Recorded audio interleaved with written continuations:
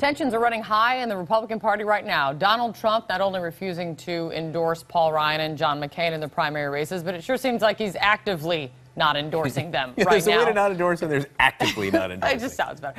Trump told the Washington Post in an interview that with Paul Ryan, he's just not, quote unquote, quite there yet. His words, or are those Paul Ryan's words from back in May? I'm just not ready to do that at this point. I'm not there right now. All right, you know who has a keen interest in all of this? The man who's with us right now, Paul Nehlen. Paul Ryan's opponent in the Wisconsin primary. Mr. Nehlen, thank you so much for joining us right now. Donald Trump, the Republican nominee, refusing to endorse Speaker of the House Paul Ryan. That must have been music to your ears. Well, it's not surprising. I mean, Paul Ryan's more aligned with Hillary Clinton and Barack Obama on their top three initiatives. I mean, look at Obama's top three initiatives: Trans-Pacific Partnership, amnesty, and the jailbreak crime legislation will release tens of thousands of people out of prison and make life difficult for all of us. So Paul Ryan's aligned with them. I'm not surprised Donald Trump wouldn't endorse him. How is Paul Ryan more in line with Hillary Clinton than he is with Donald Trump? He's endorsed Donald Trump. He introduced him at the convention. He's called Hillary Clinton a liar. There is no one would say that Paul Ryan is in line with Hillary Clinton at all. A lot of people say he's aligned with Hillary Clinton. I mean, look at his donations. Paul Ryan is for this Trans-Pacific Partnership. It sells our jobs overseas.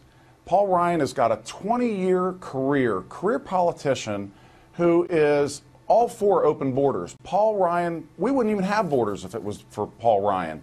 So that's why Tim Kaine said. I feel like I've heard Paul Ryan talk a lot about security at the border. I'm pretty sure he's never said we should abolish borders. That would be a pretty extraordinary position to take. And if he does say it, Paul Ryan I would be the first to report it. But Mr. Nehlen. Well, I'll tell you what, you ought to start reporting it now then, because Paul Ryan is not for securing the borders. Paul Ryan has you said met Paul Ryan with wouldn't have dreamers. borders He is at all all about if it was up to Paul Ryan. Yeah, I'll tell you, Paul Ryan has said America is more than its borders, it's more than this, it's more than that. We have to have a secure border first in order to have a nation. Paul Ryan hasn't funded that wall, that double-layered 700-mile wall that we got through Congress in 2006. He has said that he's not for the wall. He said he's going to sue Mr. Trump. I mean, he takes every opportunity to take shots at our nominee. Let me pick up what you just said about Paul over Ryan. The Muslim immigration issue. He said he would sue Donald Trump. Absolutely, he did. Let me pick up on that because you have taken quite an issue with how Paul Ryan treats Donald Trump. You said it is beneath the dignity of the Speaker's office and morally disqualifying how Paul Ryan treats Donald Trump. What specifically do you take issue with? Yeah, he takes every opportunity. I mean, this is identity politics that Paul Ryan's playing. And that's what people hate with government. They hate it about the media. The people are sick and tired of being, let's select a group and use that group as a cudgel to beat the rest of America with. We're sick of it. Look, I'm a businessman from Delavan, Wisconsin. I've run businesses all over the globe. Paul Ryan has ducked me on debating this Trans-Pacific Partnership, which he owns. He's the one who whipped the votes for Fast Track Trade Promotion Authority. He's the one who's out there saying this is a free trade deal. This isn't a free trade deal. This is a corrupt, crony trade deal that gives up U.S. sovereignty. Yeah. Mr. Again, the question we were asking before is you said that what Paul Ryan has said about Donald Trump is morally disqualifying. What has Paul Ryan said about Donald Trump that's morally disqualifying? He came out on the wrong side of this con thing. Paul Ryan did not need to weigh into that. Paul Ryan could have spent that time debating me instead of taking shots at our party's nominee. Paul Ryan is the top Republican in our party. He should be finding ways to unite this. Here's the circle of trust. Paul Ryan's out here. Nobody can trust Paul Ryan because every opportunity he gets, he shoots at Donald Trump from the side, from the back. He is no different than Hillary Clinton. That's the fact. How much contact have you had with Donald Trump's campaign? None, other than he tweeted at me the other day, and I thanked him for it. I mean, do you I'm want running his my own endorsement? race here. Have you I'm asked his pounding endorsement? thousands of.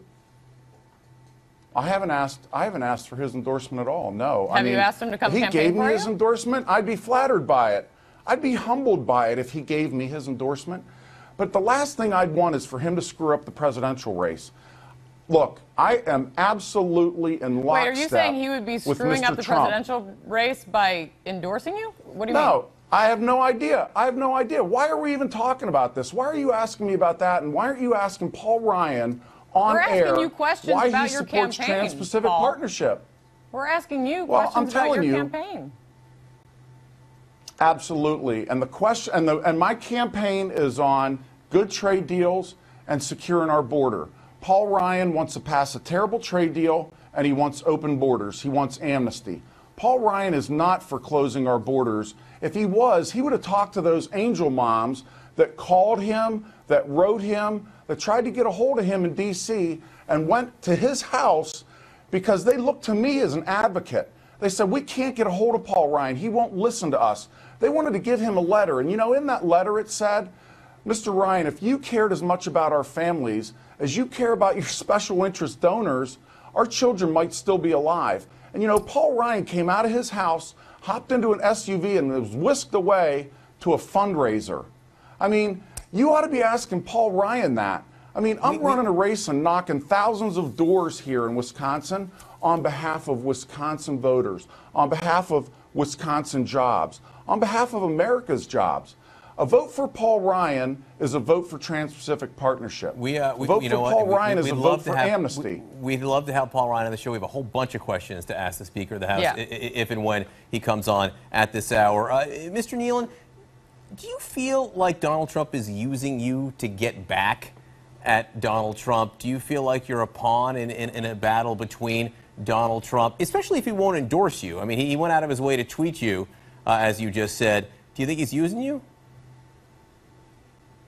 No, I mean, when somebody holds the door open for you and you say thank you, is that using somebody? That's absurd. That's an absurd assertion on its face. I mean, I wrote something that was well researched and put it out there, and Mr. Trump thanked me for that, and I thanked him for thanking me. I said, no problem. And so how does that turn into, if somebody sneezes and I say, God bless you, was somebody used in that transaction? I mean, I don't understand how does this wedge driving help? It doesn't help. I mean, Donald Trump's trying to get elected. I'm trying to get elected. I'm working on behalf of American jobs. Donald Trump's working on behalf of American jobs. He is right now taking on special interests. The same people that I might add are funding Paul Ryan's campaign. Paul Ryan put $0 in his own campaign the last time I looked, and he's got $10 million in his campaign coffers. I put $100,000 of my own money. I started out in a factory at 18 years old. Took me 12 years to get my engineering degree at night. I've run factories all over the United States and all over the globe. And Paul Ryan, and I just raised $1 million. You know, I put 10% of my own money in. Let's see Paul Ryan put $1 million of his own dollars of that 10 million in. He won't do it. He won't have to, because Paul Ryan's bought and paid for. We don't pay him enough in Wisconsin's 1st District to vote on our behalf. He's voting on behalf of his special interest donors. The voters of the Wisconsin's 1st District will have their say on Tuesday. Paul Nehlen, thanks for coming on. Appreciate it. Thanks. Have a great day.